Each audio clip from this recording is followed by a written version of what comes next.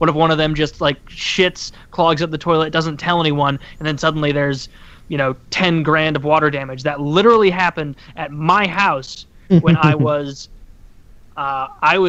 probably 14, and my brother had a friend over, and he went into the bathroom. We were playing video games, didn't think about him at all for like 90 minutes, and he came back out, sat down, no hullabaloo was made. This was a downstairs bathroom. My parents were upstairs doing their thing.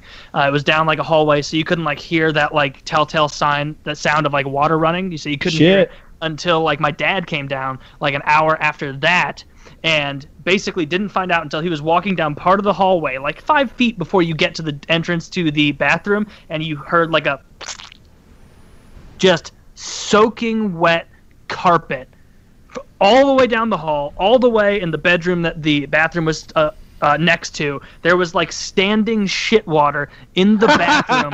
It was to the, like it. I had to that night. My dad came down with such a bad mood. Understandably, I had to go into one of the bedrooms there and help him tear out the carpet in real time, because he was like, we can't let this wick into the carpet and then get into all the drywall everywhere, because if we don't get all this up, that's going to happen. So we had to tear all this carpet up in the middle of the night, and eventually they go ahead.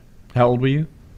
I was like 14 probably. The kid that did it was, I don't know how old he was, but the kid who did it didn't help, just sat there, and eventually his parents came and picked him up, and his parents didn't offer to help pay for it or anything that I remember. Obviously, I wasn't privy to the financial discussions at the time. They didn't call me in for that, but it was like 10, 15 grand worth of damage to replace all of this carpet. And replacing carpet, like when you have to tear up that hallway, you don't just replace from that point in the hallway on. You have to put new carpet everywhere that carpet attaches to. So it was a huge ordeal having to do that. And yeah, so I guess that would be a check in the con column for running a what happened running a daycare. To